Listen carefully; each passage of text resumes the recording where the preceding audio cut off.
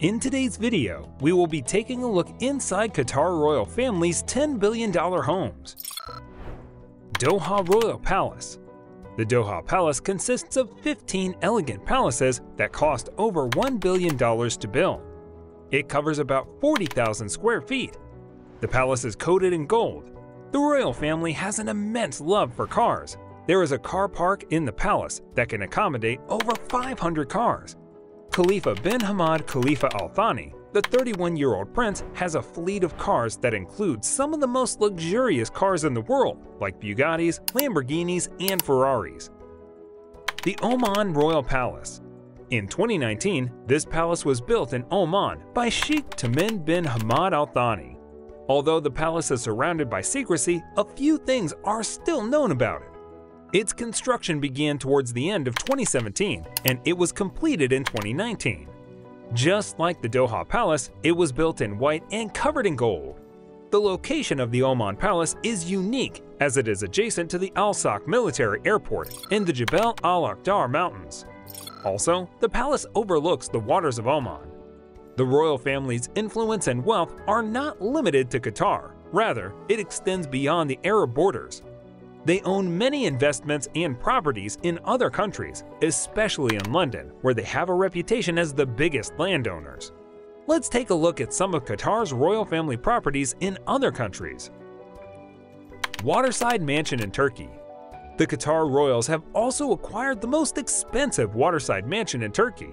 This mansion was said to be sold to a Qatari businessman, Abdullah Mana al-Hajri, for over $100 million, but it was later revealed that the businessman happens to be the father-in-law of Sheikh Tamim bin Hamad, the ruler of Qatar.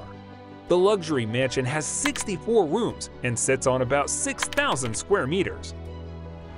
Forbes House. The former emir acquired this Georgian mansion in 2018 for a whopping $270 million. The property lies in the heart of London's Belgravia and has been renovated and reconstructed into a 25-bedroom, 6-story building.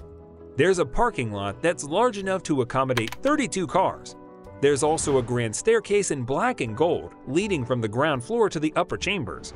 On the ground floor, you'll find the library, drawing room, guest salon, dining hall, and 11 bedrooms for staff.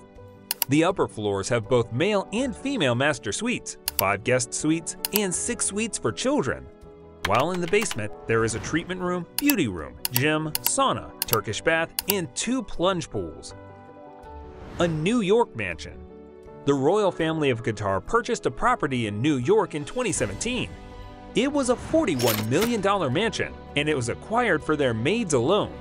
Yes, you heard that right.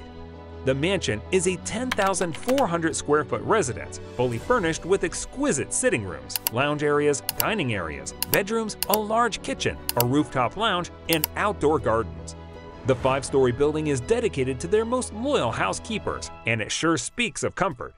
It was built almost 2 decades ago, and it tells the story of a blend of ancient and modern interior excellence.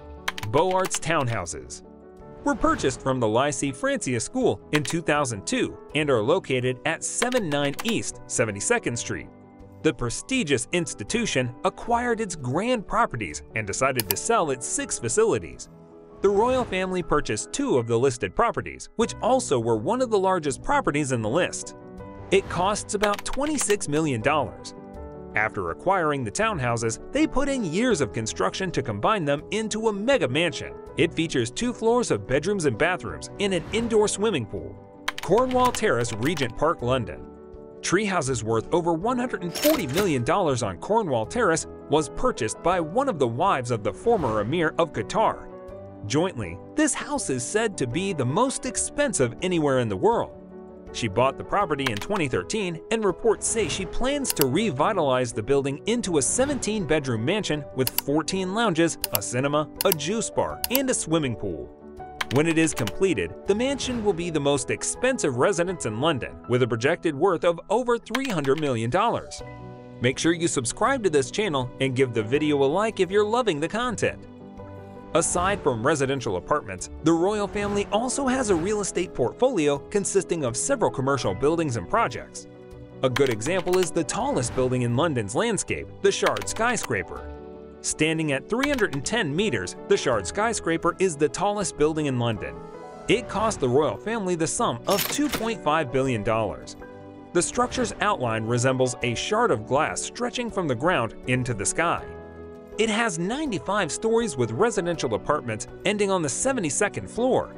About 5,000 people live and work in the beautiful spaces of this building. The Shard has 7 world-class restaurants, event spaces, and the phenomenal Shangri-La Hotel that has one of the highest pools in the world. The royal family also has shares in some of London's household names, like the Harrods chain of stores. This happens to be one of the most famous and exquisite department stores in London. Here you can get high-end luxury items with gold and diamonds. You cannot dress casually in this store. If you do, you will be chased away at the door. It was bought for $2.4 billion in 2010. In 2017, The Telegraph reported that the Qataris own more of London than even the Queen. That leads us to the end of this video. Please like and share the video. Make sure to subscribe to the channel. Thank you.